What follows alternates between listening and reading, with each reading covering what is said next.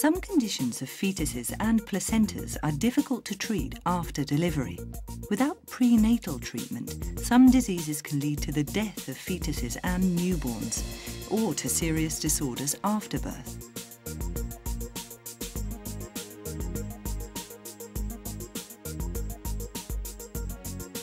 The cutting-edge treatment for such conditions is called intrauterine fetal surgery.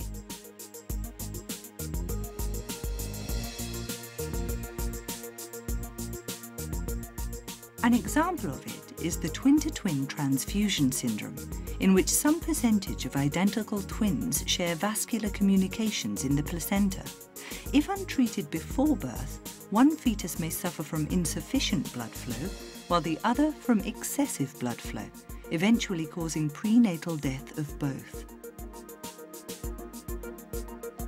In this case, laser photocoagulation of the vessels between the twins could shut the flow of communications, and both babies are likely to be saved.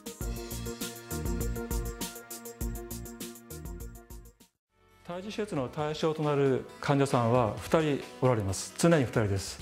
1人は胎児、最も脆弱な胎児であり、ただ同時にその胎児を宿している妊婦さんも非常に脆弱な存在であり、お母さんを介することなしには胎児にアクセスすることはできませんので、その2人とも極めて弱い患者さんであるということになります。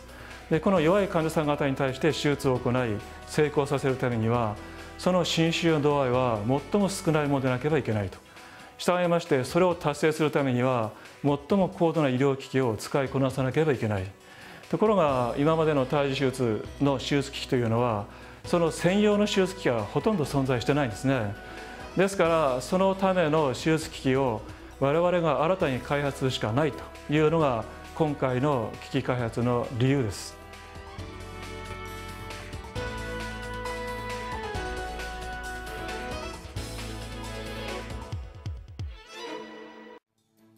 The ultra-high sensitivity, high-definition HARP endoscope that no longer requires an intense light source. The ultra-high resolution 3D, 4D diagnostic ultrasound equipment that visualizes clear-cut motions. And the IV, the realistic 3D imaging display system. All these technologies combined will lead to less invasive fetoscopic surgery.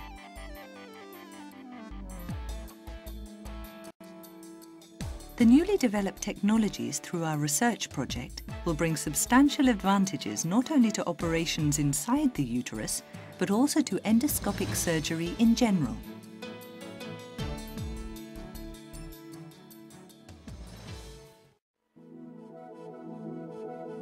Prenatal surgery is currently conducted using the images from an endoscope inserted inside the uterus and the ultrasound images acquired from the diagnostic system applied on the maternal abdomen.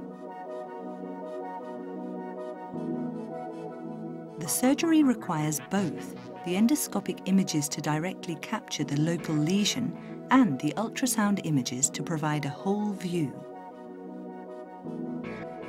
In order to minimize the operation time with increased safety, several problems must be overcome.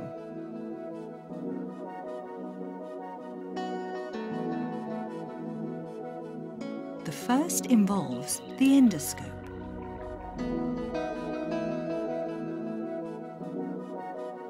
This is one of the fetoscopes currently in use. It has a CCD camera that functions as the surgeon's eye and an intense light source to operate in the dark environment inside the uterus.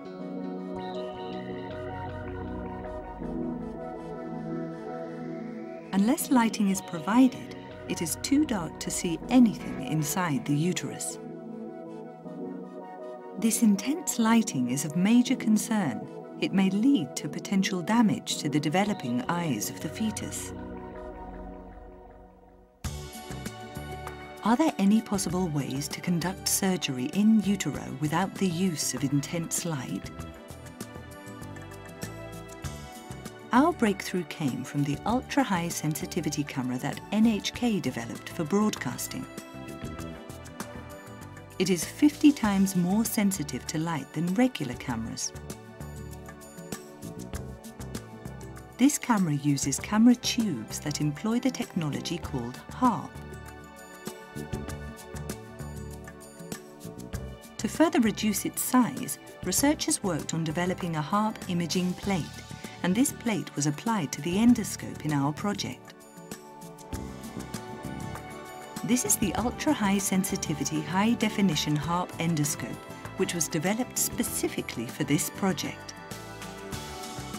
In comparison with the current endoscopes, it is capable of capturing images with an LED light of much less intensity by a factor of 100.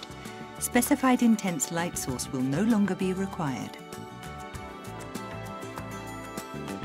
Let's see how differently this new endoscope can perform using a model of the uterus with a fetus inside.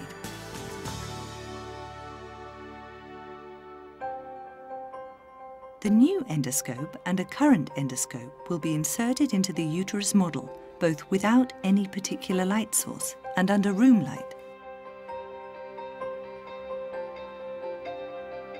Hardly anything can be seen with the current endoscope, but the new endoscope can provide clear images of what's inside the uterus.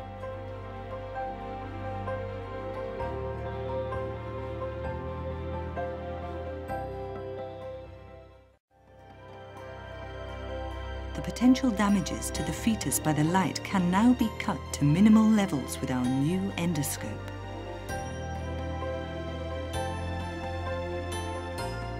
Freed from the light source, the new endoscope has increased maneuverability during the operation. It is also expected to lead to smaller and less expensive endoscopes.